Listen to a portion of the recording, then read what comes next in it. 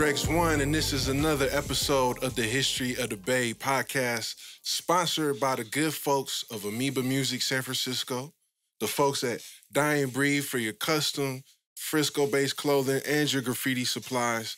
And today we got a new sponsor, blankslaps.com. You can go on blankslaps.com and use the promo code DREGS, D-R-E-G-S, for 10% off your first order. Behind the lens today, we got King Said, we got Rocky Vision, we got DEO behind the boards, and shout out to the producer Skino. And I'm really excited today because we have a real Frisco graffiti icon, not just Frisco, worldwide at this point, but really got a lot of roots here in the city. Yeah. Real cool guy, and I'm happy to be here with the homie Mike Giant. Thank you so much. It's my honor to be here, man. I love what you do, and I feel like you're doing a real service to the history. I appreciate that. And I happen to be here this weekend for a show, and it just seemed like I got to reach out. Yeah, no, I appreciate that, man. The honor is mine. Yeah. And your show last night was a success. You had a line down the block. Yeah. Yeah. Yeah, no, I get a lot of love here, man. Yeah. Always have. As you know, and it's cool to feel that love from different levels of society, different kinds of people, and different ages, and that Frisco mix. That's right. That's right. Cool. Yeah, it's really a diverse following. Yeah. Before we get started, I got a pack for you, man. Some slaps from our sponsor, Black Slaps. These. Some markers as well. Slaps are such the jam to do, especially here in San Francisco. It's such a walking town. Yeah. And it's like you can just be getting up during the day. Oh, yeah. And it's so easy. Yeah. You know? And whenever you got time to kill, you just kick back and yeah, we would. I was talking about that last night with some young graffiti dudes that we would hang out at Casanova Bar and a few others down there and just have drinks and stuff before we'd go writing. But we would be writing on stickers before we'd head out. Yeah. I was always into the stickers, almost to a ridiculous level. Yeah. But, you know, just because it's like, it's not proper graffiti, you know, I mean... You know what I mean? Yeah. It's not like not catching a tag with a marker and it's different, but it still counts as far as I'm concerned. Like, personally, I would always look at the stickers. Yeah. You know? That's a good way to get up and stay up. It depends. That's the thing. You can put stickers in spots where you might not be able to catch a tag. Exactly. You know, and they're a little less obnoxious. Yeah. Sometimes they look like a product. Yeah, that's true. Sticker or whatever, and and they made the sticker technology so good too with that like eggshell shit. Eggshells, so it's just like these ones right here are pretty damn durable from Rad. Slaps. Yeah, that's what I would think. I mean, it's 2023. All that kind of graffiti equipment stuff is like on point. Yeah, it's so competitive. You know? Well, speaking of that, let's go back in the time machine, man. Before all that, I love going back in the time machine. All the way back to the beginning. You told your story several times, but it started in upstate New York, I believe. And, and then out to Albuquerque. Born and raised in upstate New York. Parents got sick of the crazy winters. Terrible blizzard, I think, in '78, and they were like, "Man, we need to check out the desert." And at the time, country western stuff was kind of in popular culture. There was like different movies about cowboy shit and stuff. And actually also Playboy magazine was always around. Oddly, my mother would pay for the subscription. For the articles? Exactly. Yeah. They always had really good writing. Yeah. So she would read it first, and then it would just be out. But I remember they had these ads in the back advertising Albuquerque and Rio Rancho because the land was super cheap and there was a lot of opportunities. So obviously a lot of people saw that, including my parents. Yeah. Even if it was like, they didn't even really trip on that directly. But we drove out to actually check out Phoenix and got to Albuquerque, and they liked it. And we decided to stay there for a few days, and then the next summer we moved out. So I was really, from 8 years old on, 8 until, let's see, I was 22, I was in Albuquerque. Yeah. Albuquerque is a cool town. It seems like you still got a lot of love out there. Yeah, that's another place. Absolutely. If I do a show or poster sale or something, they'll line up deep. Yeah. And again, all different generations of people that know me from different scenes. Yeah. You know, and they all come together. Yeah, I don't know about when you were growing up, but I've been out there a few times on some music shit and some other things, and they have their own scene there that people don't really know about with the graph and with the raps and the music and all types of stuff. They have their own culture. Absolutely. Yeah. Absolutely. Yeah, no, and then there's, the stuff that's really touches on the local culture, too. Mm-hmm. It's like my Navajo friends that do hip-hop or, like, death metal and shit. Right. They got their own different vibe of it. Even, like, the beat patterns might be more like a native, like that heartbeat, you know? I love...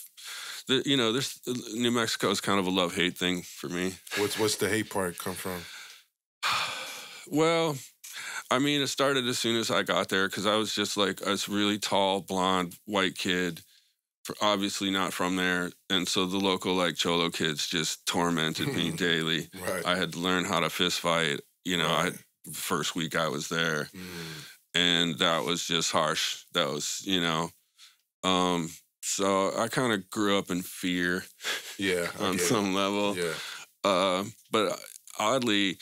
Once I started writing graffiti and doing regular kind of art felonies or whatever, a lot of the guys that would torment me ended up taking me under their wing because something about the graffiti writing equaled the playing field. It's like, this is a goofy-looking dude, but homie gets down, so bring him along. Yeah, graffiti's one of those things where if you put it down, you can gain respect from that. It's cool that way because it really has... It's so hip-hop in that way to me. It's really just show and prove. Exactly. It doesn't matter, and even there's, like rich kids with all kinds of access to everything, that doesn't help you in graffiti writing or hip-hop. You know what I mean? It can kind of hurt against you, but again, they're not going to really hate on you that much. I feel like the Beastie Boys got that rap. Yeah, I mean, a little bit that they had. It all depends on how money and whatnot, how well you put down your style. But that's the thing, right? Like, no matter how much you want to hate on them goofy dudes, that came with something that was cool. Yeah, it's crazy. I was listening to Paul's Boutique on the way over here. That's random. I bought that on vinyl recently. Yeah, that's the shit. It's unique. Yeah. Right? Yeah, the samples and the transitions. I recently heard Rick Rubin talking about that one, too. Yeah. Was he involved in that? I don't think he was. I don't think he was, but I think they were talking one. about, like, the samples and, like, where it was coming from, and Rick appreciated that. Yeah. If I remember right. I hope I'm not. Well, it's interesting because, like your path to writing seems to be kind of linked to hip-hop in a way, and you started in the late 80s. So that was kind of the time where that world was emerging in terms of like breakdancing, rap, That's DJing, the first graffiti. places I started seeing New York graffiti. Yeah. Yeah, the breaking movies and that book Subway Art. There was a kid in my, might have been freshman year math class. He was from New York City and he had Subway Art and he saw that I would draw during class. And I would draw lettering and stuff, like skateboard stuff. And he was like, yo, do you know about this graffiti writing stuff? And I was like, whoa, that's cool. But I was like, this is on subway trains. We ain't got no subway trains in Albuquerque. And I just kind of dismissed it. Yeah. It's like, I can't relate to this at all. And he was so hyped on it, and we shared love for rap music. So he was cool with me, even though, again, I was just this big, gawky, goofy-looking kid, But, they'd get talking to me and be like, oh, shit. But you always were drawing and... Constantly, as soon as I could hold a crayon. Was that like your parents' influence? Yeah. My parents, my mom especially likes to joke that I was a motor mouth as a kid. I would, like, do sound effects and have space battles and shit in the back of the car, and it drove them nuts. But if I had art supplies in front of me, I would shut up and concentrate. And so it was kind of the survival thing for them. It's like, Mom, I need more markers. And she'd be like, Mike, I bought you that box of 30 like a week ago. I know, I used them all. And she'd be like, all right, let's go get more. Yeah. Even in, like, Christmas stockings, when I was the first year of writing graffiti, I was living at home, and they would put cans in my stocking. Yeah, that's dope. They've been cool with it. Yeah. The tattooing was a little harder for them to kind of understand and whatnot, but after doing that all over the world and making a name for myself, they don't trip on that either. Yeah, I mean, it sounds like it's really been a lifelong thing for you. Yeah. What was the point that drove you from going on paper to taking it to the walls with spray paint? I was at a skate spot and these older dudes showed up And they were skaters too, and they were better than us. And we just kind of kicked back and let them do their thing and show off and whatnot. But when they left, they grabbed a spray can out of the back of their little truck and they just caught some tags. And I was like, oh shit, I just saw somebody do that. Mm. And then it was like, oh, I know about this. Right. I've been following this. You know, I've been reading all the gangster shit too. And I was like, it's just casual like that? Huh. I had no idea. I thought you'd have to be like super sketched out, you know. Right. These guys were so casual about it. So next day I came back with like all the cans I could steal from my dad from the garage, all his auto paint and shit. And I did a piece that said Uptown Skate Posse. And it was just our little skate crew, you know, skateboarder kids. Yeah. And I took my time and I was like, man, this is fun, you know? And that was just, that's how it really started. You know, it was just kind of seeing it. Because, again, putting lettering together and learning how to do the characters and things. I could study. I knew how to study and learn new things, you know? Yeah. It's like a way to challenge yourself, too. And I had interest. But, again, it didn't make that connection until I saw somebody do it in front of me. Sure. You know? And then was like, oh, I can participate in this. Interesting. Yeah. Yeah. And right away was just doing it at night, you know, by myself, going huge and painting really ugly shit, making all the common mistakes, whole piece dripping because I'm trying to paint on like wet metal. You know, it's just ridiculous. But I had heart. I was into it. And then it just evolved from there, just meeting people and, you know, getting real mentors and whatnot. This episode of the History of the Bay podcast is brought to you by blankslaps.com. This website is the #1 source for you to get eggshell stickers. They just send me a pack. Look at this variety, man. You can do all types of stuff with these. These are the real deal eggshells, different colors, different sizes, custom stuff, real unique brands. Blankslaps.com has it all. They also have plenty of graffiti supplies, such as these markers. They got gear, they got apparel. These stickers are really dope for anyone who's looking to do some writing, some bombing, or even just some casual art, have something around the house, have something fun to work on, and make a great gift. And if you use the promo code DREGS, DREGS, that will give you 10% off each order. So make sure that you go check out blankslaps.com, tap in with the promo code DREGS, and get you some of these high-quality eggshell stickers as soon as you can. Check them out, give them the seal of approval, and we appreciate them supporting the History of the Bay podcast. And did I hear correctly that you had a battle early on with the local crew called PBT? Yeah. No, that was they were just neighborhood kids. I think they had older brothers that were maybe in real gangs. And I just didn't vibe with them for whatever. I didn't vibe with a lot of people, to be honest, you know? And yeah, these kids, one of them pulled a gun on me. I was painting a wall in the neighborhood at my friend's house, and his parents were like cool with it, and I was doing a nice thing, and these kids rolled up like 3 deep and were like, yo, give us all your paint. And I was like, no, what are you talking about, dude? There's witnesses. There's people here. What are you thinking? You know, like, no. And I just kept painting. I didn't give him nothing. And then the kid pulled the gun and was like, yo, I'll shoot you, motherfucker. And I was like, no, can I cuss? I'm sorry. Yeah, but of course. Anyway, I was like, fucking do it. Really? You're going to shoot me right here in front of all these people over some spray cans? Like, bitch, go steal your own. What the fuck? You know, it's nothing. I don't know why I was cocky even. Yeah. I just wasn't. I was older, and I was way bigger than them. Yeah. You know? And I was like, nah, you ain't using that gun, fool. Fuck you.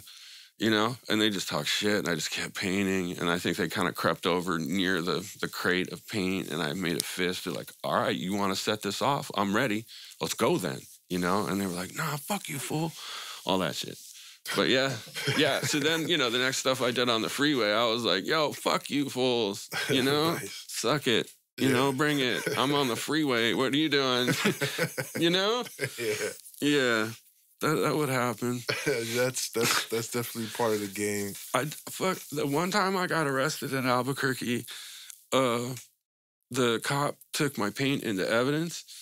And then I saw on the arrest report that he only put 1 can down for evidence, and he had like 30 cans in like 2 crates or whatever.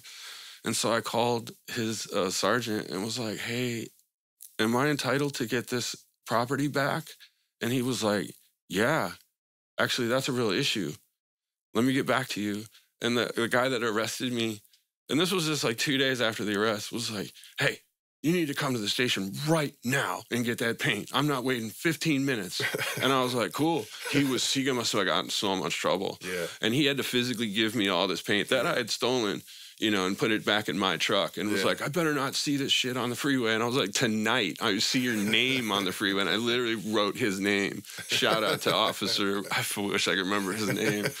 But yeah, that was kind of the thing with graffiti. It was such a public thing. You could be like specifically like, fuck you. Challenge people, stand up for yourself. And they're not, you know, the consequences were way different than they are now too, right? Yeah, that's the thing. When I got arrested, I think they had still, by that time, made graffiti vandalism in particular an automatic felony. Okay. But mine got dropped to a misdemeanor in court. I ended up doing 75 hours community service, 7 weekends. Right, no big deal, actually. It was actually, those are great stories. That was fun. Yeah, right. I know community service is like hang out with a bunch of other writers all day and go around looking I was hanging out with people that did sketchy shit. Like, were you doing like side of the freeway community service? We were doing like picking up trash on the highways and like schoolyards and stuff. Mm-hmm. And all the dudes were in for like battery and drunk driving and stuff. Because they would ask me, what are you here for? And I'm like, I write graffiti. And they're like, oh, damn, you're the graffiti dude? Like, I did all the graffiti. Yeah.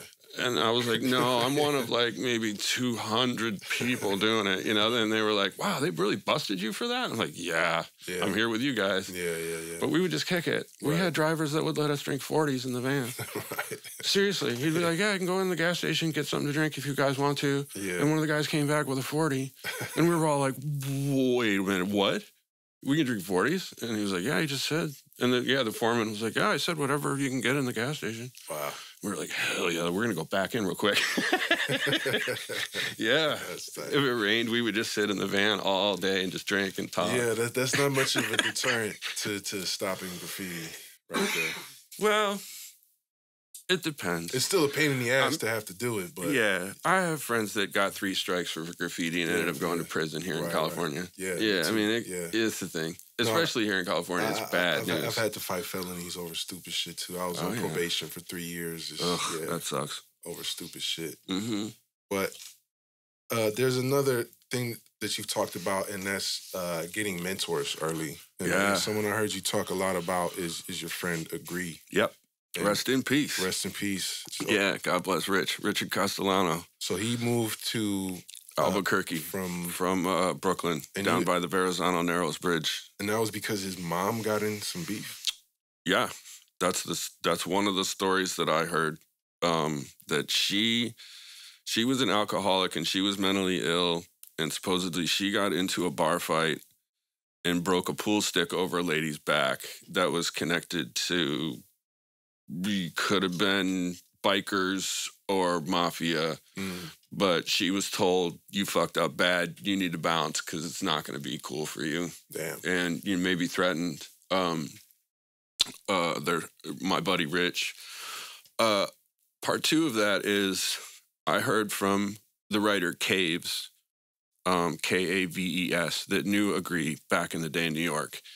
And he told me about a night that Agree was trying to earn his stripes and really wanted to paint in the train yards with those guys. And they were kind of hazing him, making him earn it. And so they took him to the yard, but they were like, you can't come in with us. You got to stay in the car, you know? And in fact, you need to stay in the trunk. And so they locked him in the trunk. And they came back. Everything's cool. They checked on him. He was fine. And then they took him home. And when they got him home to drop him off, he was passed out from carbon monoxide poisoning. Damn. And I think they just like left him unconscious on the steps and hit the doorbell. That's some shady 80s New York shit right there. So, God damn. Hearing that, and his mom was already pretty mentally ill, and if in fact the fight thing was true, they had reason to bounce. Yeah.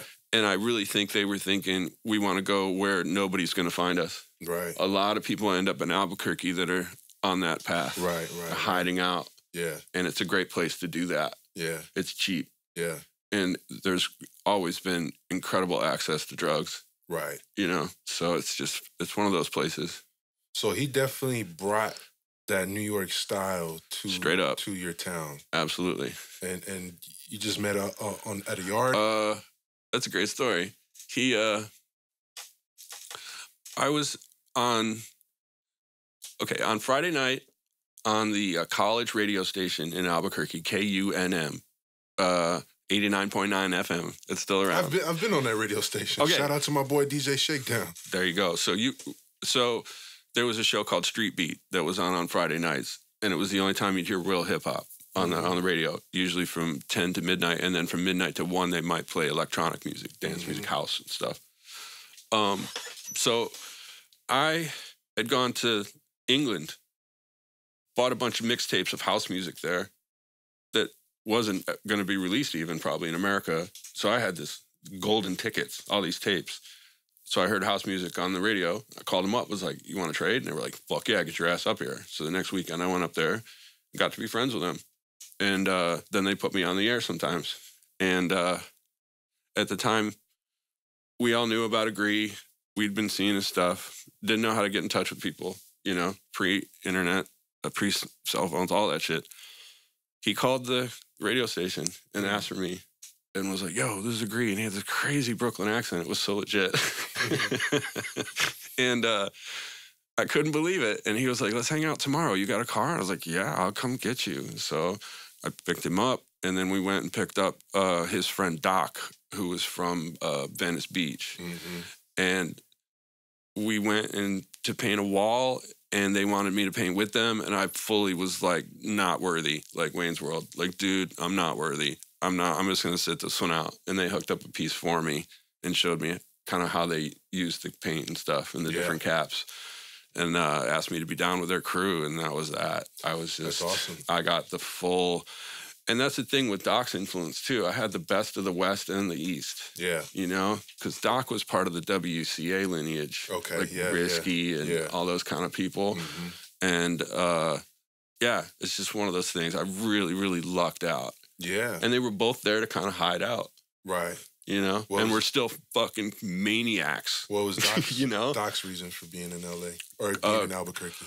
Cocaine. Okay. I think he was selling coke, and he had a rap. He was going to get in some trouble, and his father knew a professor friend at the University of New Mexico, I think in the photo department, and knew that Luke had interest in that.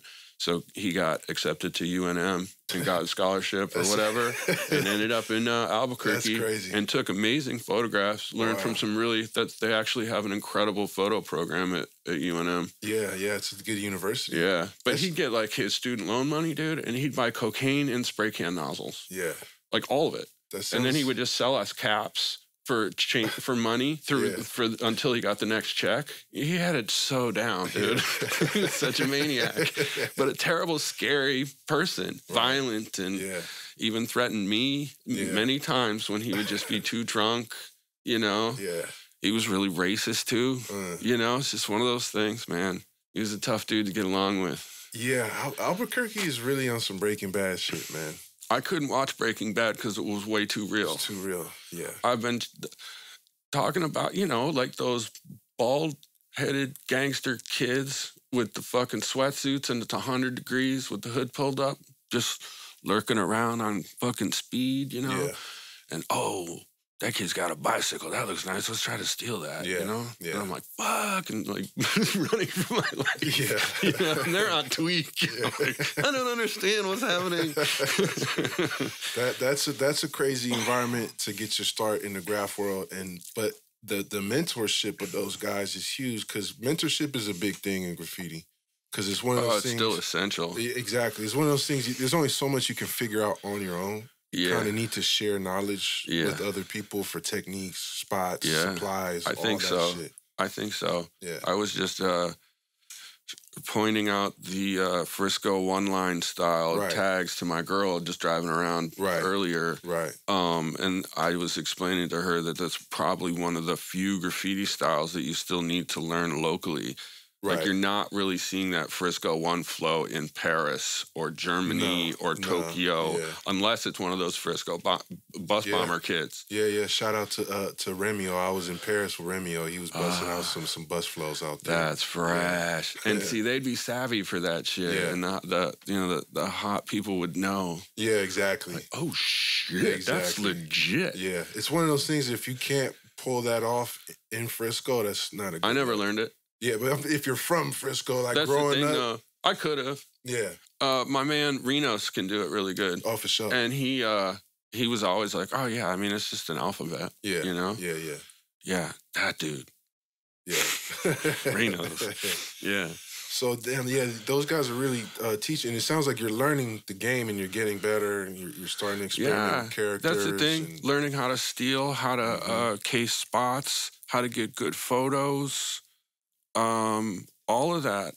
Yeah. Yeah. And then one thing tutoring. One thing I heard you say that you got from them, and this is a philosophy that I got from my mentors and people I look up to, like Crayon and other cats, is that the end goal is to be able to, by yourself, bust out a full burner, color scheme, background, character, production. To be able to do that is like the height of graffiti writing culture. Right. I was talking about that last night, too, with the younger writers, that, like,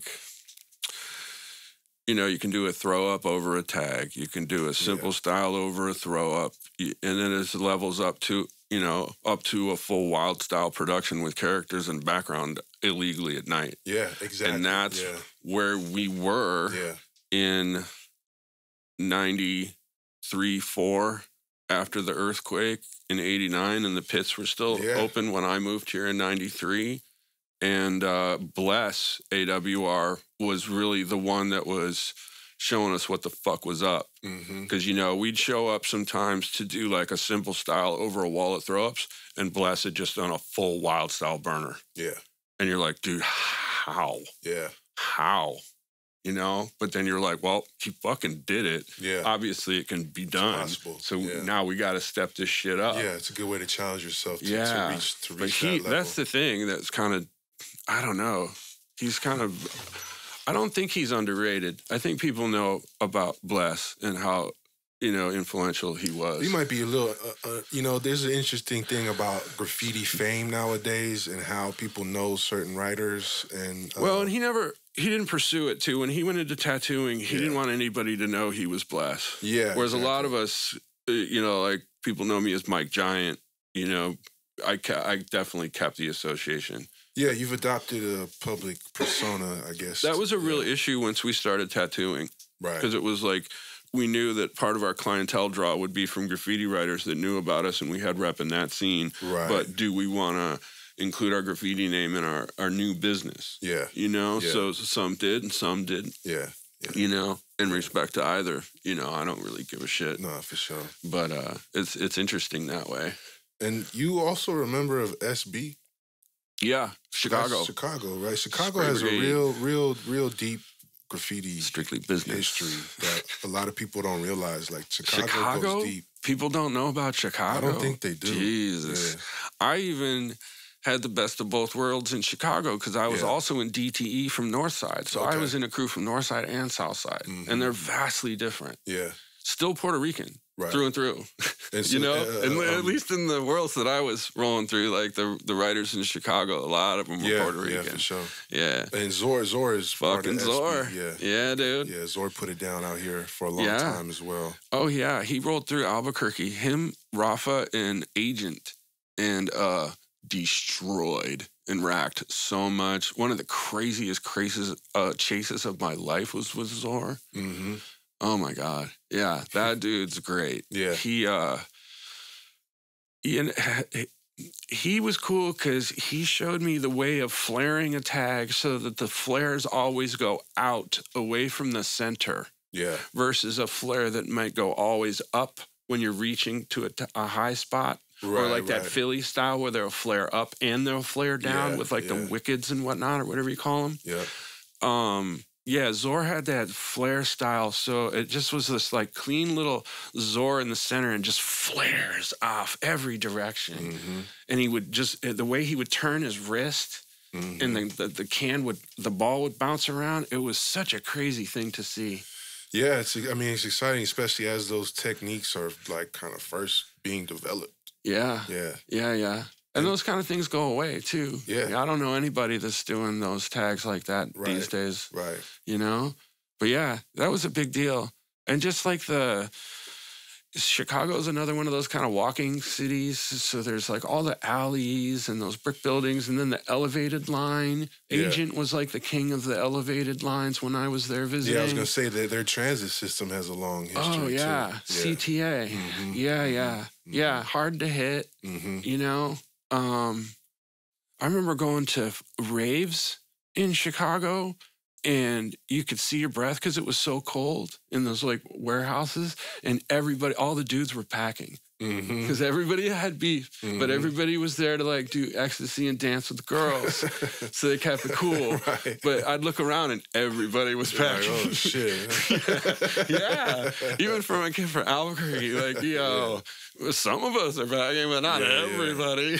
You know. Right. So Baltimore was like that too. For sure. We would joke, you know, because a friend would be like at the bar and just be like, put his pistol on the counter, casual, and then just put it back, and everybody would laugh like, oh shit, and then they'd put theirs up, and he'd put his up, and he'd put his up, and he'd put his up, and you're like, damn, I had no idea. Wow, okay, I'm good. Yeah. You mentioned England earlier, and it sounds like some of the stuff you're seeing in Europe in those times also had an influence.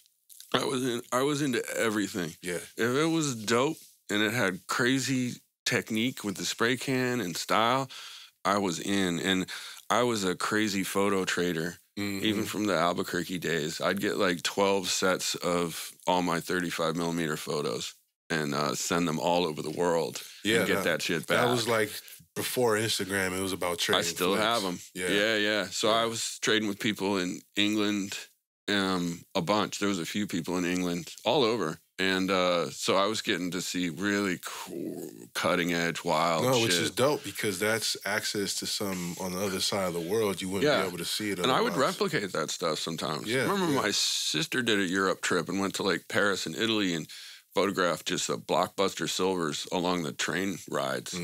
And they were very, very particular regional styles, just like everywhere back in the day.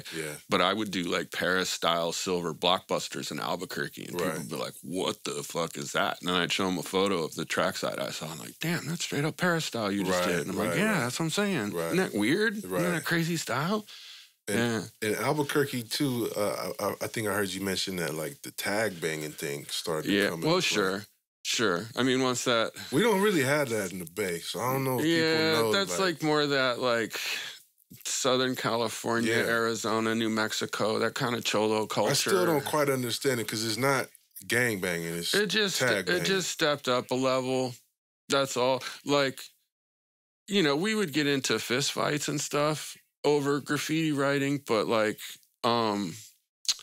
we would never shoot somebody. Yeah. And it's just like the gangster kids started writing graffiti, and they kind of came from going to that level right away. And there were certain graffiti kids, like the hip hop kids, that were attracted to that. It was that next level of extra sketchy or whatever. Yeah. You know, but I didn't really pay them much mind, to be honest. You know? Yeah. There was a situation in Albuquerque where I had done a full color piece, and some other graffiti writer, who I won't name, but he knows who the hell he is, he wrote, I think it was OFA, over my piece. And OFA was the tag banging crew. You know, so I was like, damn, why would they fuck with me? Yeah. You know? And I was like, but fuck them, dude. They went over my shit. So I wrote some shit like, fuck OFA. Bring it. You know, I don't give a fuck. And I think I went back soon after that and redid the piece and whatever. And people were like, yo, those dudes are tag bangers. Like, that's bad. And I was like, fuck them. I don't give a fuck. Whatever. We'll see what happens. Yeah. And I was getting gas one afternoon. This car full of kids rolled up, all sketchy like. You know, it's when they roll up like that, something bad's going to happen. You see it in Instagram videos all the time now. Running out the car with guns and shit. So these fools roll up on me, and they're like, what's up, fool? You know, we're OFA. You got beef? And I was like, I don't know. Do I? Did you guys go over my piece? You know what I'm talking about? And they were like, nah, fool, we didn't do that shit. And I was like, well, we got beef with whoever did that shit, both of us. Right. That's right? a good answer. Yeah. Straight up. That's how I saw it. Yeah. Like, we have a common enemy. Yeah. We need to find out who did that. You know, because, you know, I'm just sticking up for myself. I'm not, you know, and I don't really know you guys. I don't have anything against you. I didn't write that, you know, it's like, yeah, I'm just dealing with the situation. And they were like, all right, fool, you know, if you hear, you let us know. If we hear, we'll let you know. And I was like, right on, we're good. And it was, you know, totally switched it, you know? And then I think we did find out who did it. And I think those kids served him. Oh, shit. Beat his ass bad. But he was getting a lot of beatings. He was a sketchy fool. Yeah, that's mean. That's the thing. That's a bad shit to do, to set somebody up like that. Yeah. That's the lowest of the low. That shit does happen. Junky shit. Yeah, some tweaker shit for real. Right. Yeah. So what brought you to San Francisco? Think Skateboards. So you got the job while you were in Albuquerque? Yeah. And you were working for them from there? Yeah, they asked me to do some freelance for them. How did they get in touch with you? I was working at a skateboard shop, and I ordered all the skateboards. Yeah, so I remember just one afternoon talking to the sales guy, I think, and was like, hey, man, I could sell more of your boards if the graphics were better. The kids like your brand. And frankly, I could draw better than what you're offering. And he was like, fuck you, fucking send some drawings. And I was like, is Xerox is fine? And he was like, yeah. And I was like, give me the address. I'll send them today. And I did. Manila envelope. They bought like 3 or 4 letter type things, you know, to use as stickers and whatnot. And then it just kind of continued from there. I was started to work for Tribal right around that same time. And then they invited me to meet them in San Diego at the ASR trade show. It's like the big skate trade show back then. And I met everybody. They gave me ecstasy for the first time. You know, had a great fucking time. And offered me a full-time job doing graphics for them. Fuck, and at that point, they thought I would just stay in Albuquerque. How old were you? 21. That's a hell of a job 22. To get at 21 years old. Well, that's the thing. I was in, I think, the 4th year of college. I was on full scholarship, architecture program, art education kind of stuff was what I was taking. And, you know, I could have just stayed for another 2 years, got a degree and whatnot. But even my professors were like, you have an opportunity to make art for a living, to draw, and that's what all you do. That's all I see you do. Yeah, go do that. Have fun. Come back to architecture when you're old. Were you even able to, like, wrap your head around it at the time? Like, oh, this is my career path? Or was it just like, oh, I got a job, I get to draw, I'm finna do I think I was clear that this was a path. Yeah. Yeah, that's the thing. I'd be working full-time as a graphic artist, you know, and I knew it wasn't, like, end game. Yeah. So after, like, 4 years of it, I was like, okay, I've exhausted the possibilities here. Like, I should bounce and let somebody else do this job. In terms of skateboard designing for them. Yeah, just, you know, how many skateboard graphics can you do? I still actually enjoy doing it, but, you know, doing it all day, every day is just like, okay. Well, skate graphics is its own genre of art, too. It's cool. Yeah. It's kind of like graffiti because it's impermanent inherently. Yeah. As soon as you take that shit out, you destroy the graphic on it. It's funny that way, right? Yeah. Right. Put so much effort into it. But when you think about the classic skateboard art, like Santa Cruz skateboards, the hand logo. That's the stuff. I started skating in 83 or 4. So, yeah, I was all up in that. And instead of designing remotely, you decided I'm going Well, what happened was this sales guy had a roommate that moved out and was like, hey, man, you know, you got the job. With that check, you could afford the room that I have. You want to just come out here and help me out? And then, you know, you're close and it'll be easier. And I was like, yeah, why not? You know, I talked to everybody, my parents about it, and like, do it. Sounds great. Like, go for it. Yeah. So I just jumped on it. And even the first day I showed up, they weren't expecting me to be there, you know? And I was like, no, it's cool. Like, it's all good. And they're like, no, fuck, we're going to get you an office right now. And, like, stuffed me into a closet-sized space with the other art guy that was there. Where was their office? Hunters Point. Like Ingalls and Yosemite. Yeah. And where was your apartment? Western Addition. Okay. So I took the 5 Fulton all the way downtown to the 15 3rd and then took that out. So I rode with all the sweatshop workers from Chinatown every day, you know? It was a crazy adventure. Had you been to San Francisco before that? No. Wow. No. I heard all about it because I had skater friends that would come up and, like, literally sleep in Embarcadero. Oh yeah, you know all that. That's when all I was that pointing shit that out to my girl today. Yeah. That was a whole thing. That shit was EMB cracking back then. Yeah. So when I got here in '93, EMB was just about done. That's At least that real moment. That phase of it. Yeah. Of the worldwide skate mecca. Yeah. And it's such a shitty place to skate. Oddly, those fucking bricks with little wheels. Well, yeah. After they put the those crazy little barriers on there too. Yeah. Now it's bullshit. Yeah. Even back then, I was like, wow, all this fuss over this, huh? It's just kind of. I came from Albuquerque. We had miles of ditches that were like these crazy half pipes for miles. Yeah. You know what I mean? So yeah, stuff like that. We were like, no, this would not be the hot spot in town. I think it also has to do with just the scenery, there on the water, and they didn't get hassled. Yeah, that was the thing. It was a big open. There wasn't much else going on. No, especially on the weekends because all the workers are gone. Right. Yeah. So you must have tripped out when you got to Frisco, and because in '93, this is the heyday of local rap. This is the heyday of graffiti. It's like crazy. You have people from all over the world coming to paint in Frisco. Yeah. Skateboarding. Yep. The art scene, all these things. You must have been like, fuck yeah, this is... That's the thing, man. This city was the mecca on so many levels, you know? Yeah. And now when I roll around, those are gone. Yeah. It's a trip, man. Yeah, it's a trip. And I'm just so thankful that I was here in the 90s to see all that and experience it, you know? Yeah. And the good and the bad, you know? Yeah, off top. It was one of those things, but man, yeah, it was just so popping. I remember every night you had to decide what you wanted to check out, whether it be a rap show or a metal show or a breakdancing battle or a house party. Yeah. You know? Oh, man, it was just so much happening. Yeah, it was like a big-ass playground. Yeah. Yeah. Yeah, the whole city, too. Yeah. You know? When you saw the graffiti scene coming from Albuquerque, were you like, oh, okay, I'm about to jump in this? And oh, yeah. Yeah. It was a step up, for sure. Yeah. It was like, oh, fuck. But I did have great teachers. I did have good technique. Mm-hmm. I did go big. Mm-hmm. I went bigger than people kind of did usually in California, I noticed. I jumped right in doing it. And again, like you're saying, like people like Crayon and seeing, you know, vastly different style than what I had ever seen between Los Angeles and New York. For sure. You know? Yeah, the Bay had that other style, you know, that funk, or the funk versus new wave. Yeah. That's around the time all that shit was cracking off. Some of that new wave stuff I was really feeling. Mm-hmm. I was in BA with Neon, you know, and he did a lot of that. He was a pioneer in that. And I was just, that's the thing. It was such an interesting city and place, and, you know, and even the East Bay had different styles. Oh, yeah, you know? Definitely. Yeah. Like Giggs was a guy I remember a lot that fucking just burned all the time. And that wasn't like crazy intricate. It was just like really sweet letters. Yeah. And that was like a whole different thing. Yeah. And I was lucky to be in crews from the East Bay too. Right.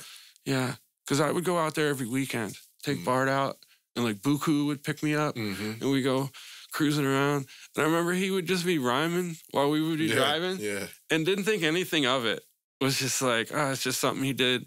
And then later on, he ended up touring and doing that for a living, and it's still like that dude, you know? Yeah, for sure. I just thought it was funny. It was just Tion rapping, you know, but I should have been taping that shit in the backseat, man, you know?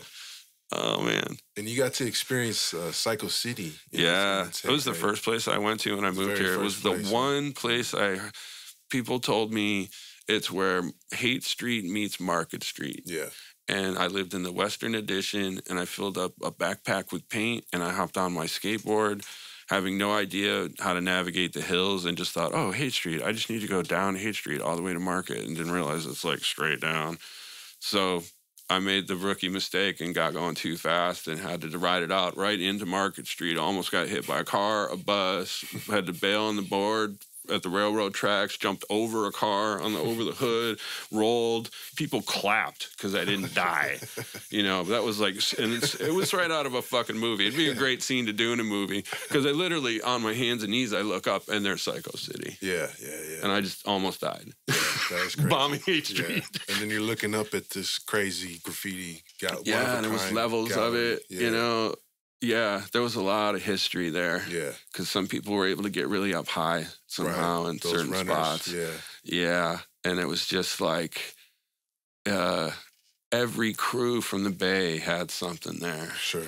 Yeah. Yeah. It's place. And even by the time I got there in 93, it was already kind of coming down. Right. Because they had that, like, was it a Rocksteady thing, or they had like a meeting at Psycho City? I think I've seen the pictures. Maybe 91. Yeah. You're right. There's lots of pictures. Like because the cop cars got tagged. Yeah. And the cops are just like, what the fuck? And, you know, and everybody's just like, there were hundreds of people. Right.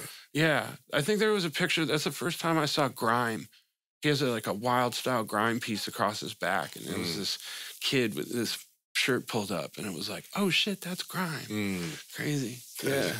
Yeah. I think he was there. He'd be a neat guy to talk to as well. Yeah, for sure. Yeah, definitely. for sure. Yeah.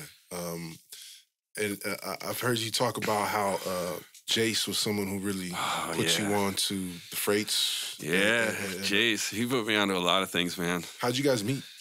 I think through Soap. Okay, I was gonna ask about Soap too. Soap and Felon and Jace. Because that's the whole Baltimore. That was those were my first partners when I got here. Because I think I was trading photos with a kid, SMK, back east, and he was cool with Soap and would send me photos of Soap pieces. And so, you know, I had like an address or a phone number or something. When I first moved here, I had like 3 numbers. And I think if I remember correctly, the first place I painted, other than Psycho, the first night piece, was in the upper end of the Dubose Tunnel. Okay. And Soap showed me the ropes of how the trains come in and out, and there's timing in between, and you can hide against the walls. Yeah. And that was like, it's still my favorite place to paint in the whole world. Oh, man. It's magic in there, man. I'm still heartbroken that it's buff forever. Yeah, but that's the thing. When I was in there, I was able to see all those twist heads. No. And Mars was doing stuff back then. There were times I would just walk through there just to drink a beer. What was the shortcut? Yeah. So you didn't have to climb the hill if you knew. Yeah, all the heads knew. Yeah. That was a nice walk through there. Crunch, crunch, crunch on those rocks. Yeah. Yeah. And that was a big deal to hold down the entrance and the exit. Right. You know? So I always tried to have a piece at the entrance and at the exit, as close as I could where the trains were going the slowest. Right. But if people went over it, I had to go back within days to reclaim that spot. Yeah, there's a lot of competition for spots like those. That tunnel in particular. Yeah. Yeah. I've had so many fun adventures in there. I've had sex in there. I've seen dead bodies in there. All kinds of shit. Yeah. Man, we used to go down there and there'd be like a crew of like 30 fucking graffiti writers with boom boxes and 40s having a literal party in the middle of the tunnel just doing pieces. Yeah. No care in the world. Yeah. You know? Yeah, it was a magic place. Yeah. Yeah. It still is. Yeah. It's just, you know, like the place itself is still interesting. For sure. It's still fun to take people down there and they're like, oh, Mike, the train's coming. I'm like, you just got to get sucked up in the wall. And they're like, no shit. And you can just reach out and touch the train as it zooms by at like 60. It's so scary. Yeah, totally. What was, because I know a lot about Soap's work. I don't know too much about him. Oh, yeah. Himself. I'd love to talk about Bill. He was my dude. He was a flawed character, too. He had substance problems. He was a lifetime alcoholic. He was a terrible womanizer, too. He would get into all kinds of beef with women. Those are kind of common problems for a lot of graffiti writers. It's one of those things, like, he just was a player, man. Yeah. I think he might have been a sex addict on some level. I'm pretty sure that, actually. Like, we would get together, I think it was Thursday nights when they would do the new episodes of 90210 and Melrose Place. And we had this crew of girls, these college girls that we kicked it with that were super rad. They were all from Baltimore, too. And we would take ecstasy and watch those 2 shows. And during the commercial breaks, Soap and his lady would go in their room and fuck it out real quick and come back. Every bar we'd go to, they'd go fuck it out in the bathroom real quick. They were, oh my God. But that's just like, that's the thing. Looking back, like, yeah, maybe there might have been some addiction there. You know, like, we just thought it was cute that they were like that, in love with each other. Yeah. But he was just, he was that dude, just at and he was really handsome and tall and had that like East Coast kind of hardcore style. He'd have like the creased black Dickies with the oxblood docks and a nice white T-shirt. And he had like an oxblood Vespa, you know? Yeah. And he just, he was so great because we would just be walking down Marcus Street in the middle of the afternoon and he would just be catching these tags with those silver Pilot pens. And he'd show me to grind them in the street first to get the felt broken up so you get nice and fat and you can get it to drip sometimes. And he would just be catching tags and people would come up and be like, hey, stop doing that. Stop that. And he'd be like, look him right in the eye. What? And keep doing the tag, not looking at it, you know? Stop doing what you're doing right there. I don't know what you're talking about. And he'd do the little flourish under the tag. And look at me like, oh, I don't know what the crazy person's talking about. He was so casual about it. And that's what made people furious at him. Yeah. Is his cockiness. Yeah. But he was great. Like, we were at a house party, actually at the house where the girls, we would watch TV with them.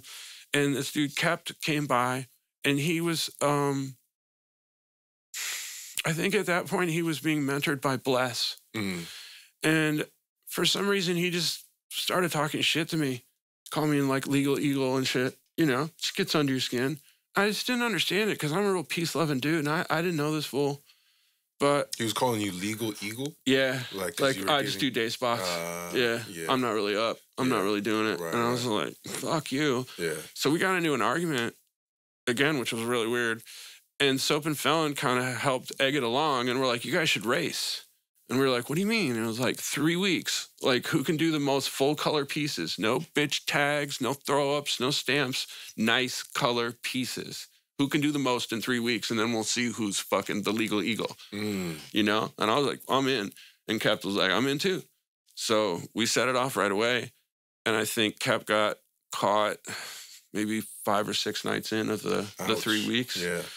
And then kind of played it off and talked a lot of shit. But I kept going. I ended up doing 20 pieces in the 21 nights. It was one night I just was by myself because that's really when I bonded, I feel like, a lot with Soap and Felon because they were my lookouts through the whole thing. So, like, every night I was living up on Bush and Powell. And I would just have to be downstairs at a certain time because they couldn't even ring my bell. I didn't have a phone. I didn't have a pager.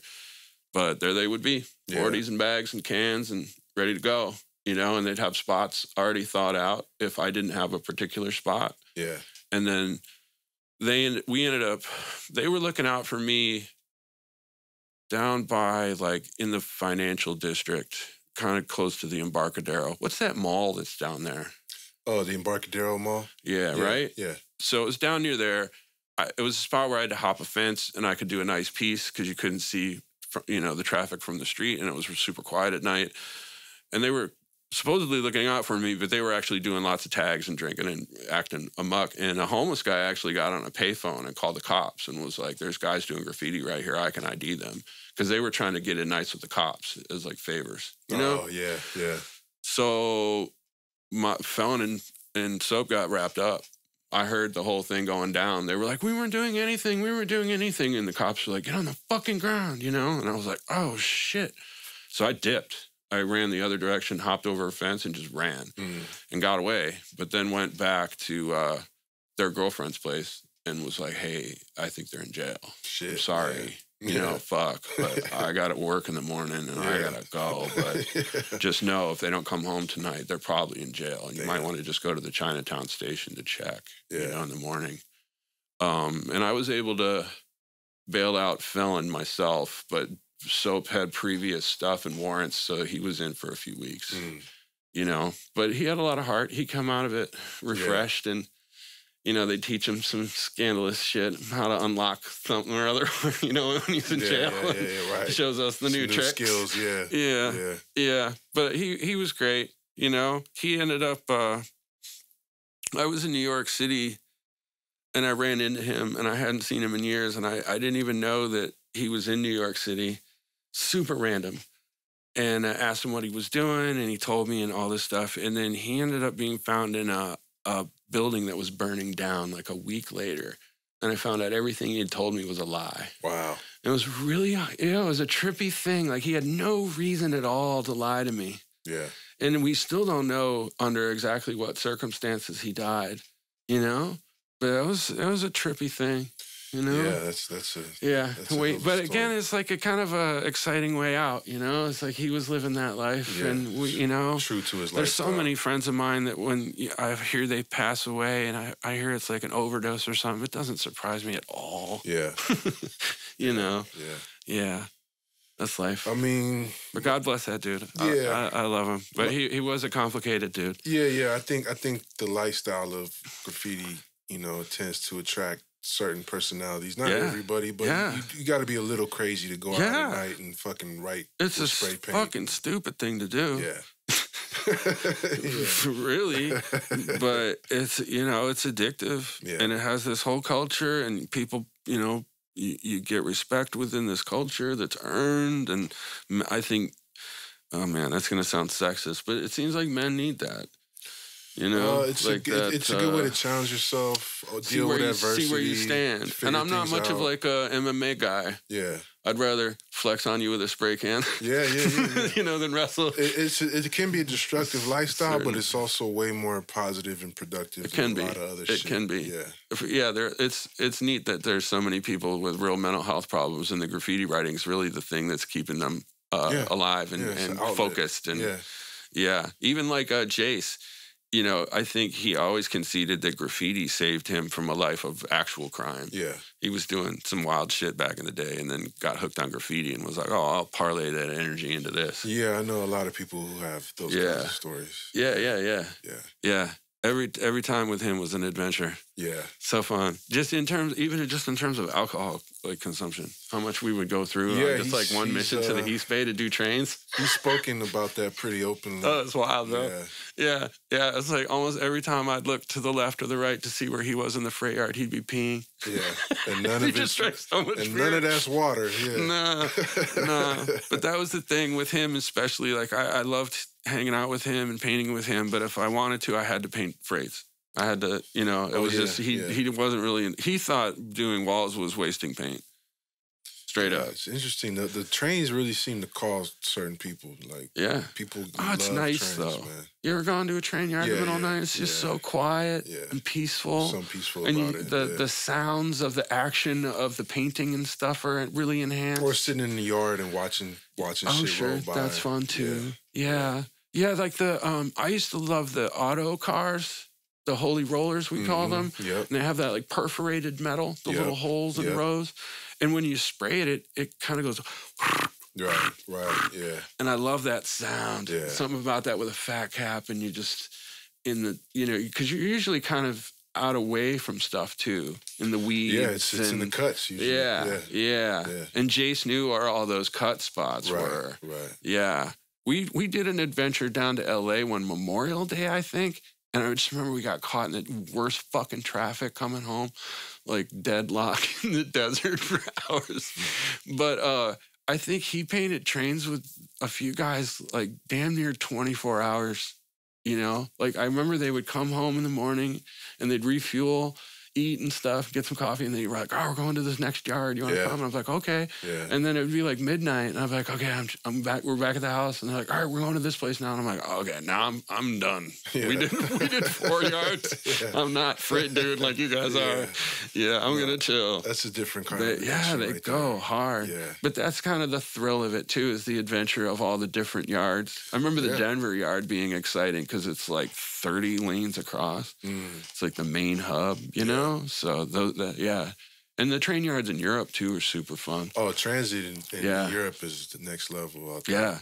Yeah. Sketchiest shit I've ever done. Yeah, London Transit. Oh, yeah, they don't fuck around. The Brit Rail trains, the suburban trains I was able to hit. Right. Yeah, the Metro, the silver subway trains in London eluded us a few times because they had to be parked in very particular places. If they were doing maintenance or something, they would park one off to the side, and that's when you had to jump on it.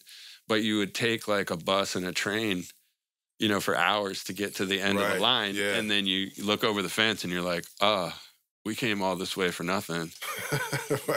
Well, fuck. And then you miss the last train. So sometimes we would just be like homeless ass motherfuckers, just kicking it, or, you know, sitting in a park at 5 a.m, just like drinking beers, talking, because we just got to stay up until the first train in the morning. Yeah. But those are good things too, bonding experiences. That's what I'm saying. Those are all the little things that you kind of. That's a lot to go through just to fucking write your name on a wall or something, man. Oh, and then dealing with dogs and barbed wire and security guards and real shit. Yeah, man. Yeah. Did you ever get confused with Shepherd's Ferry? Initially. Yeah. It still happens on occasion. When people are like, "Oh, you're that giant guy." Andre the Giant has a posse. That's you. It's kind of like one of those things that calls you out as a toy. And I don't hate on them. It's just like, okay, bro, if somebody says that to you, I'll need to.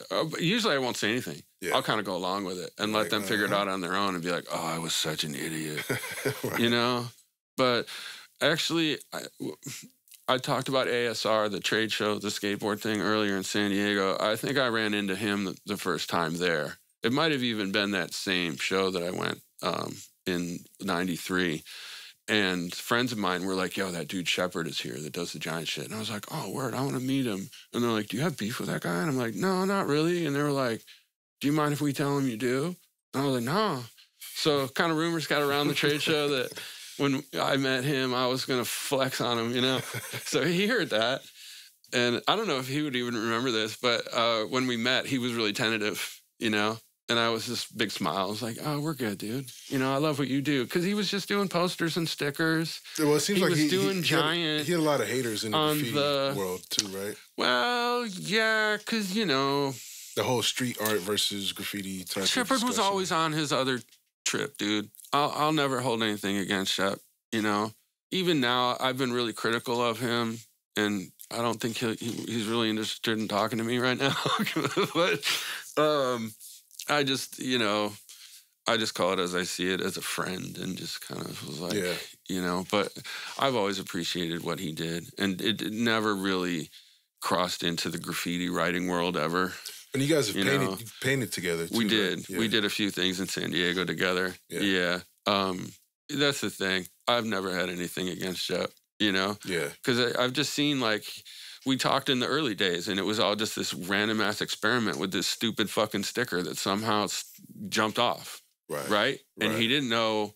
So for me, his whole career was about, let's see where this goes, I just think that he's ended up kind of getting co-opted by the people that he initially was criticizing. Oh, yeah. Yeah. But again, I understand he's got a family, he's got a staff, he's got a thing, and it's got a life of its own, and let it rip. It's kind of like he transitioned into making propaganda in a way. It's not necessarily bad propaganda. Unfortunately, or good it's propaganda, like it's almost like a symbol of a neighborhood being gentrified.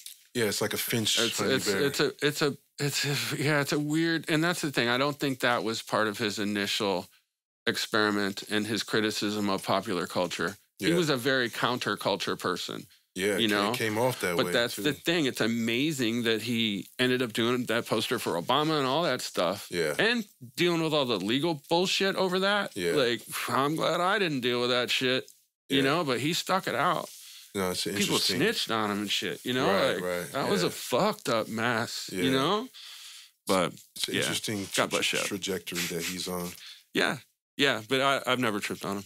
One thing I wanted to ask you about was your character style, bro. Oh, yeah, characters. You paint some sick-ass characters. I'm glad people dig the characters. Yeah, it's definitely like your own style, too. Well, there's a formula to it. It starts with 2 circles. Okay. Some eyeballs and it's just a grid for where the face is and where the eyes line up and the nose, just like you do for any kind of cartoon basic or something. Cartooning, But I have my own set of proportions that I use pretty much every time, which are honestly really related to some of the early Twist characters that I saw, like 93, 94. That makes sense. He would do like characters like with their pants down and their dicks hanging out, like just kind of from like mid calf down or up. I don't remember ever seeing him do, I guess I did see some he did with feet, but not very often. Right. But just like a simple twist piece or twisto with a character. And man, just the ease and the expression that he was able to get out of them, and I dug him. But I was also super into the New York style characters. The B-boy characters. FBA, Does, Mugsies. But again, that was their thing. And I knew I needed to come with my thing.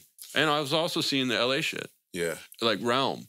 Realm was a big one with the crazy characters. Yeah. You know, simple colors, kind of painted like the piece, you know, and then the crazy light source 3D shit like Zodak, Hex, Slick. That shit was influential too. Right. Totally. Yeah, I bring this up because, like I was saying earlier, to me, slapping a character on a piece just helps it stand out a little more. It gives it personality. Yeah. Yeah. And when you have like a character like yours or like King 157. Oh, his are so good too. Or Twist, where people just know, they see the character and they're like, oh, that's him.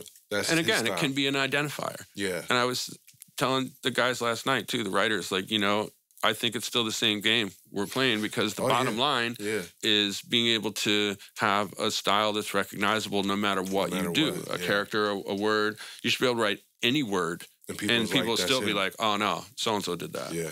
Yeah. And that's a big thing. So I was really trying to figure out a way to... Oh, you know, another one was Ren and Stimpy.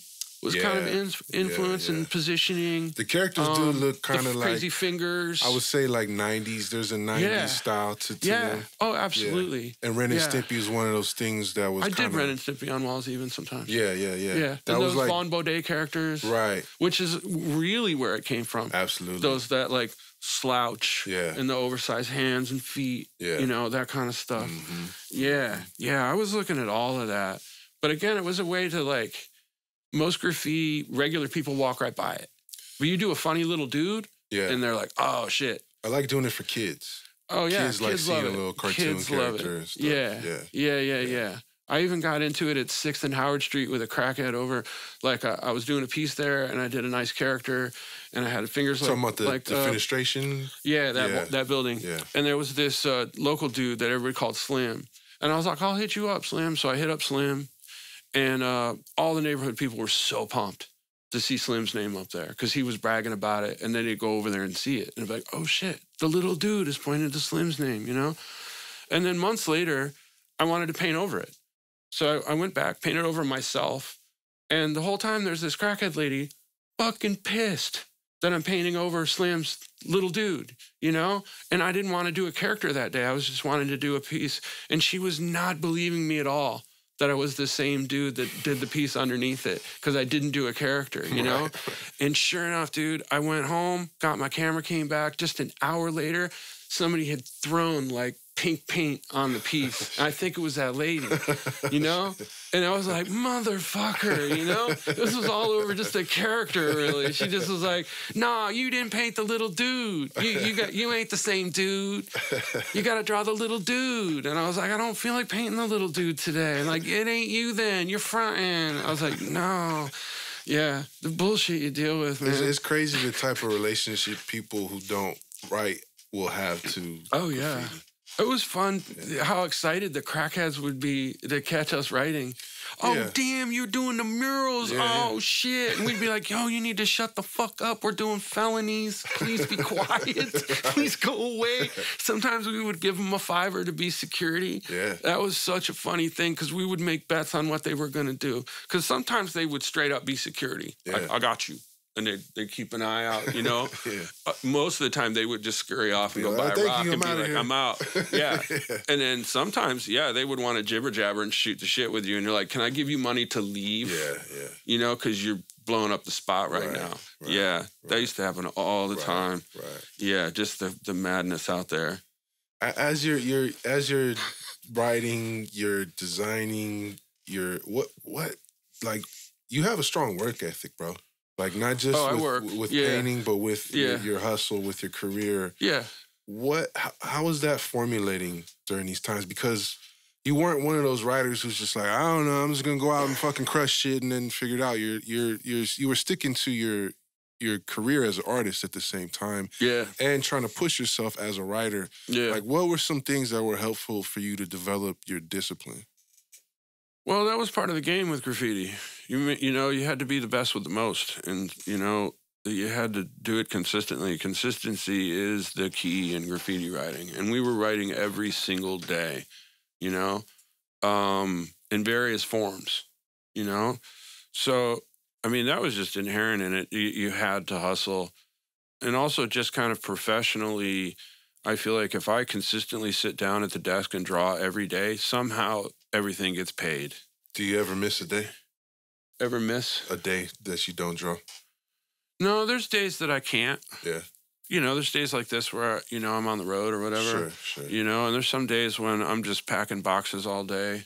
Right. It's all good. It's a nice balance, actually, the way I've got it worked out these days. But for the most part, you're sticking to the script. Most part, yeah. I mean, my favorite days are when I draw for 6 to 8 hours straight. Yeah.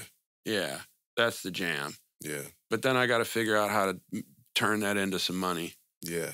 Posters and whatnot. But again, it's really easy. What's something that's been helpful for you to learn how to accomplish that for anybody else out there who wants to pursue a creative career? Well, you know, on one level, it's the same as the graffiti game. You've got to figure out a way to have a distinctive, unique style that's recognizable. Yeah. And the only way to really do that is put your head down and do it.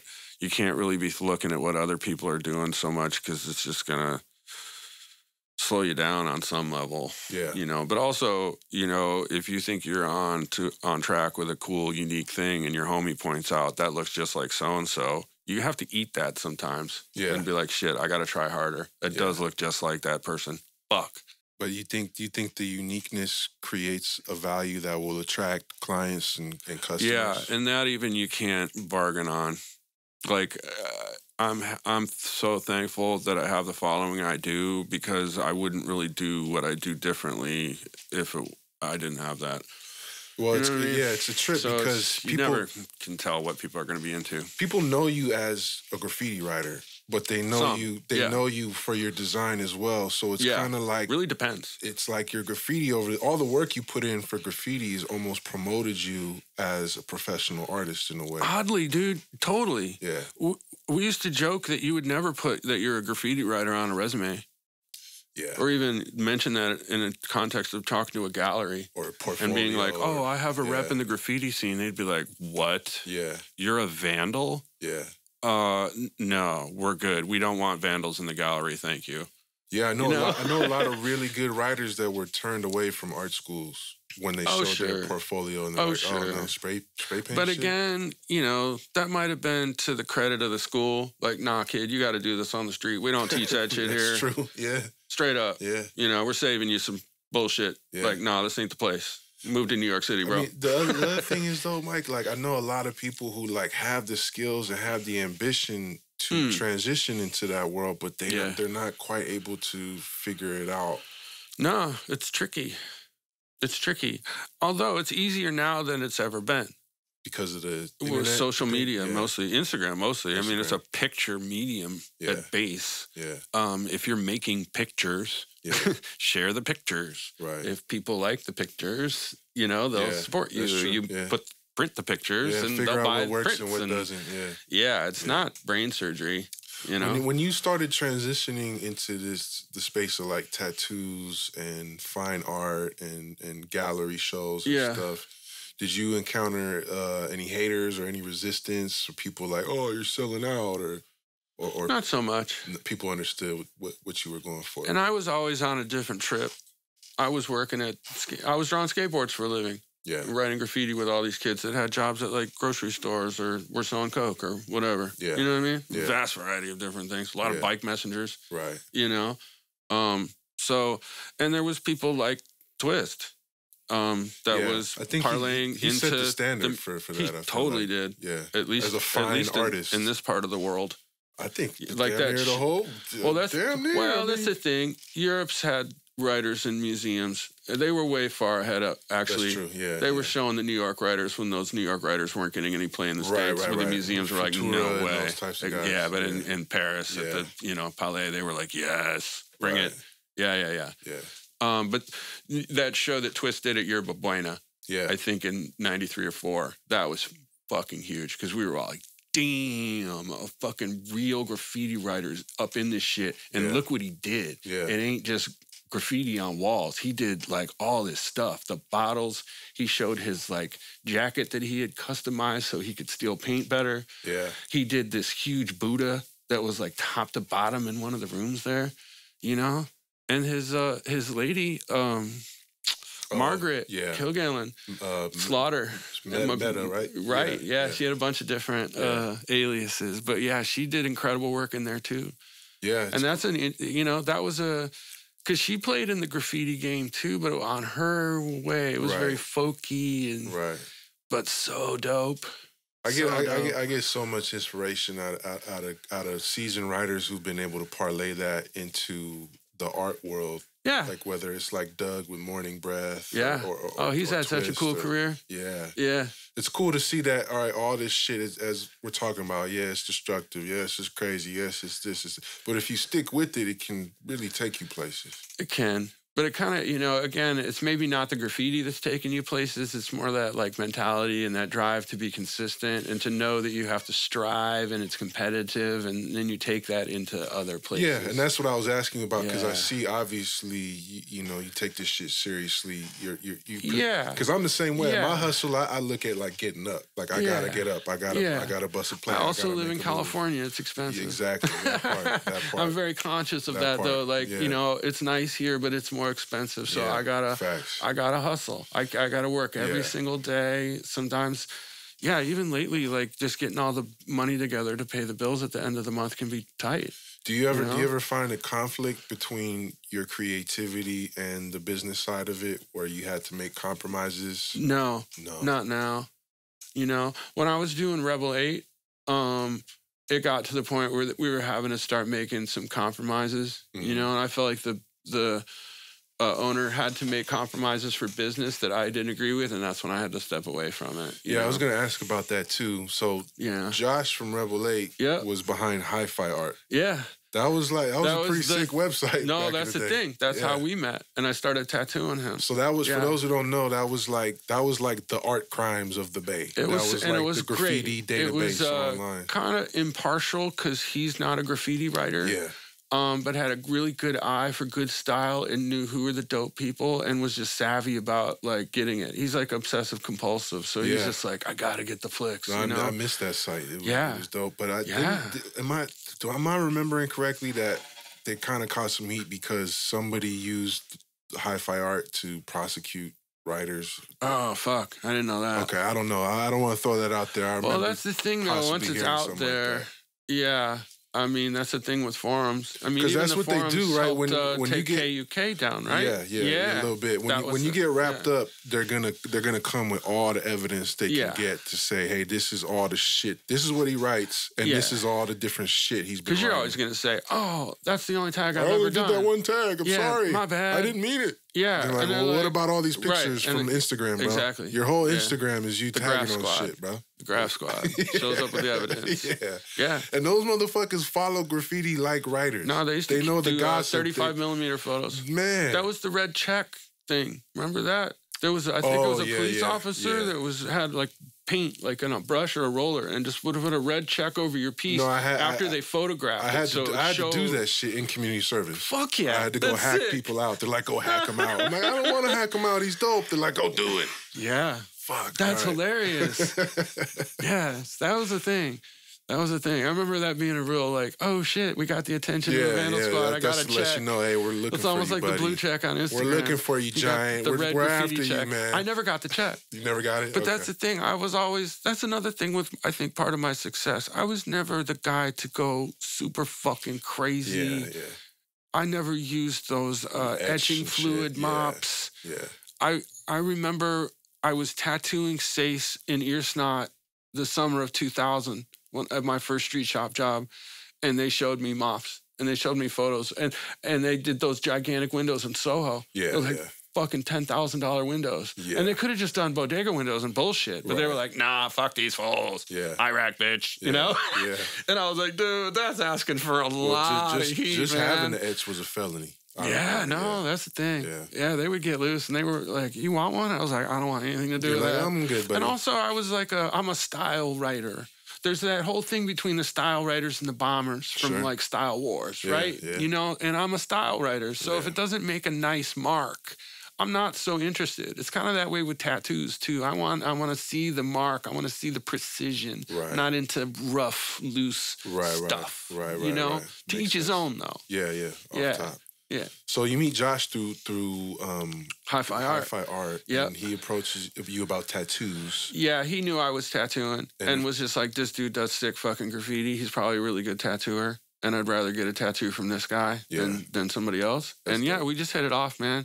He's a crazy little dude. So you designed the 8 logo and all the original. Was it exclusively you for the beginning? I did all the graphics. I mean, initially it was just me and him. So I was officially like the first employee. And he took care of everything else. He was on the business end, you were on the creative end. In a little apartment on Divisadero, right next to Everlasting. And that shit went quite far. Oh, yeah. No, it's still around. Yeah. That's the thing.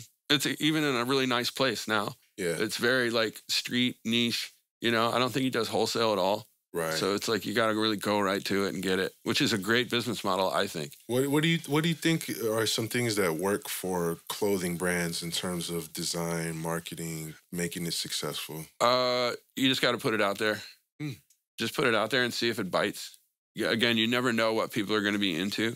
And these days you can like get a sample made and offer it up and see if you get orders, and then take that and get them digitally printed the same day, just like a Xerox copy on a T-shirt. You know what I mean?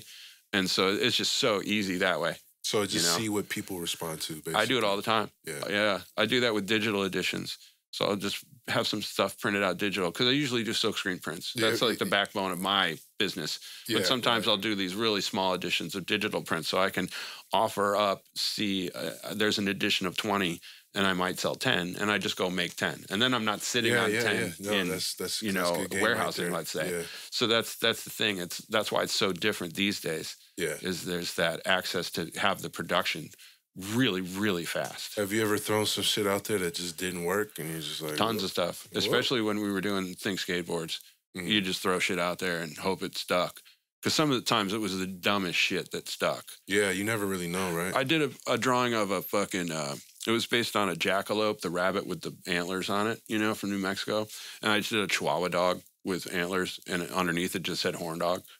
And the guys were like, that's funny. We'll put it on the board and we'll see how. And it sold like fucking crazy, way more than what the pro models were selling. Right. And it was the dumbest thing, dude. And, you know, it was like we thought this is not, we might print 100 of these, you know, and then you're 5,000 deep in sales and you're like, no shit, horn dog is doing good. I mean, that's a good lesson, though, not to overthink shit and just let your creativity that's what I'm saying. Yeah. And skateboarding was a great kind of thing for that, where you could just throw ideas out and see if the 13-year-olds are feeling it. Yeah. Speaking of 13-year-olds, what are your thoughts on today's generations of riders? Because me personally, I talk about this a lot. I noticed a shift where people are definitely more into bombing, it seems like these days, which I'm cool with. Yeah. But a lot less. It's here, though, too, man. You say what? It's the Bay Area. The Bay Area. It goes through different kind of... Yeah. That's the thing. Functionally, right now, bombing is the thing to do here. Yeah. It's fun. It's exciting. I love seeing all the tags and throw-ups. Yeah, they ain't buffing right now either, which is interesting. And that's the thing. I mean, we know from the 90s, it's still not on that level. No. You can't even... You can show kids flicks of, like, the Mission in the 90s, but, bro, just to walk the streets and just the layers of tags. To ride a bus. It was the buses were so fun. Yeah. Yeah, I remember that the first week I was here, man. Some kids hopped on the Mission bus and just went nuts. Like 6 kids just tagging everything.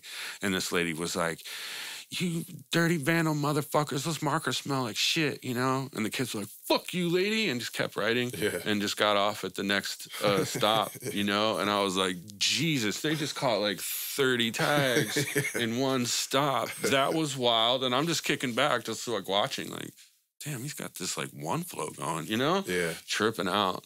Remember that first week too? I think it was, I don't know what it was, but there was like these 2 leather men, the gay guys, and one was a midget, and they were both super drunk. And I was standing in the front of the bus, you know, holding the rails, and these 2 guys got on, and the little dude was so drunk he kept falling over, and he literally pulled himself up on my pants and wrapped his arm around my leg to stay from falling over. First week in Frisco, dude. It was just like, what the fuck, bro? This place. Wow.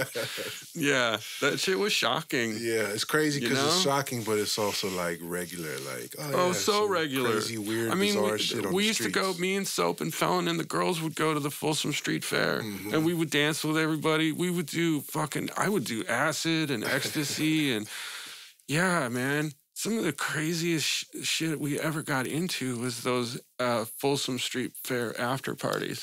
What made you leave San Francisco? Was it on one level, I got priced out, as did Joshy, trying to help Rebel 8 grow. The tech people were taking over all the warehouse spaces for offices, all the way out to Hunters Point and whatnot, you know? So we just got pushed right out. So he needed to get a bigger warehouse, so we had to move to LA. And I was paying $3,000 for a one-bedroom apartment in the Avenues, off the park. Yeah, and it was just like, okay, we gotta move to LA. So I did LA for a year. Yeah, and then I ended up moving to Colorado. I was there for 5 years. Yeah, you've lived all around the world. You've traveled. Yeah, I've had extended stays. I was in Amsterdam like 10 months of 2008. I lived in New York City. I lived in. I've been to Paris for some really long stays a few times. London too. I lived a few different times actually. Yeah. It's awesome, man. I think it's. That'll open up your perspective. You know, it showed me what it is to be an American. Yeah. You don't know that shit until you go somewhere else and immerse yourself in another culture. What do you think that is to be American? This might be a touchy subject, but racism is different. Oh, yeah. Because we're a mix. Yeah. Like when I'm in Finland and they're talking shit about the Swedes and the Danes and the Russians, you kind of get it because they're separate countries, they're separate languages, they're distinctively, obviously different cultures. You know, and here it's just like we're all kind of mixed up. So it's just this different, I don't know. It's just different. Yeah. You know? Yeah, I agree. Yeah. But I like American women. You know, like the way that American women deal with men and we can speak with men and the freedoms that they do have. You know, I think it makes for a more exciting partner, personally. I know what you mean. That might be a bias. Yeah. But yeah, that's just the thing. Yeah. There's just something about that when I come back. I'm like, oh yeah, American girls are tight. You're kind of a player too, man. Not really. But I've seen all the names you've hit up over the years, all the different girls. No, that's just it though. But that's the graffiti writing's really important to me, and maybe the most important, and sometimes the most stressful situations. And it can be nice to reflect on that person that's special in your life. And it's funny too, because some girls hate that shit. Yeah. They see me put them up and they're like, dude, don't ever do that again. Yeah. No, that's not cool. I want nothing to do with that bullshit. Yeah, totally. And it's funny too, because they'll think it's cool and then they'll start digging through my old flicks and realize I do that with kind of every girl that I've dated over the years. And they're like, motherfucker, stop doing that. Wow. I thought this was our special thing. Who's fucking Felicia, dude? You hit her up like 15 times. Girl, that was 92. You're like, that's my cousin, Felicia. Man, like relax. Yeah, and I'm not really a player either. I always just responded to chemistry. And it's surprising. Yeah. You know, because sometimes, like, I won't have chemistry with a girl that's just at face value, like, super hot, and I should be really into it. And I'm just not feeling it.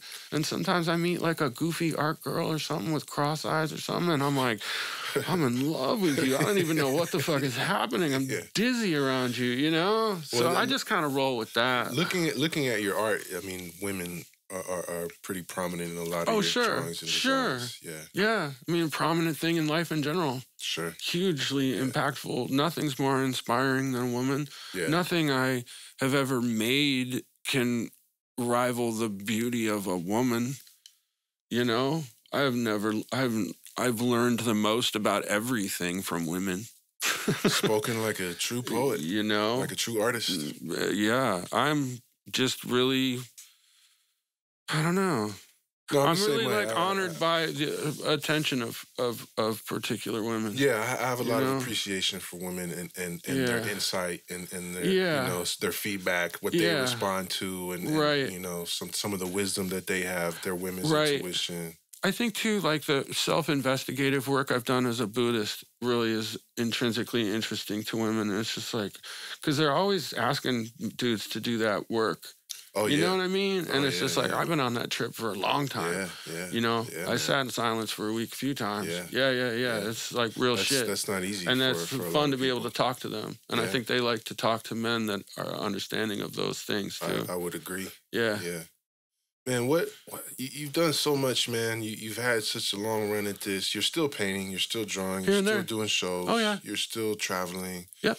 Is there anything else that you want to accomplish that you haven't yet, or anything else that you want to push yourself to do? Because you've pretty much done it all. That's the thing. I'm just kind of in that Buddhist mode now of going day to day and responding to the moment, responding to opportunities, creating opportunities, but I don't have like a long-term vision. Yeah. You know, I joke that I'd love to move out of California. I honestly joke that if Texas changes their cannabis laws, I'm moving there immediately, but not where everybody's at. I'd like to live rural. Yeah. You know, but it's like, I don't know. Texas, whatever. California's cool, but I don't really need to be here. You know, it's changing. But at the same time, like I say, if day to day everything's great and I'm conscious of the pros and cons and, you know, I'm willing to put in the work to make it happen. Yeah, man. You know, it's worth it. Yeah. And it's still pretty easy. Yeah. You know, I would like to teach though. You know, I've always thought about having a school. So tattoos, design, everything that I know, old school methods. Yeah. That's a great idea. All by hand. Yeah. And then hire people that can teach the students the computer stuff if they need to be. But the focus would be the old school methodologies, which seems like young people are really interested in. Because I was going to say that is somewhere else you could take it, because there's definitely a need to pass the traditions down and pass the knowledge along and help other people out. If they want it. Because we talked a lot about the support that you had from your mentors and your friends and your parents and girls and all this stuff. It's like that's something that I feel like as you really could reach this level of like damn near perfecting your craft, it's like, well, what's next? That's next. Help somebody else along the way. Yeah. Spread the knowledge, keep the shit going. All that type of stuff. Yeah, it was some quote where it was like, if you were really trying to have the most influence, you become a teacher. Yeah. You know, that's that final level. Yeah. Miyagi. Right. You know, I know what's up. I can show you how. Yeah, but it's casual. Yeah, but I think that's something in the future. Well, man, I feel like we've been going for a minute. There's so much more we could talk about. Maybe another episode next time. Yeah, we're whatever, back in town. Man. Yeah, dude. Some other stuff we didn't cover today, but it's really a pleasure getting to meet you, getting to go to your show last night and having you here, fun. bro. Yeah, I really appreciate it, man. Yeah. Thanks for being on the show. Thank you so much. Yeah. Let's stay in touch and we will. Keep me posted, whatever else you got going on. I will. Thank you. All right, y'all. Mike Giant, History of the Bay, San Francisco, Bay Area, California, worldwide. Can't stop, won't stop. We out of here. Word. Peace. Recognize where you got the game. We got our own style, got our own slang. Northern California is a West Coast thing. This is the history of the Bay. Recognize where you got the game. We got our own style, got our own slang. Northern California is a West Coast thing. This is the history of the Bay.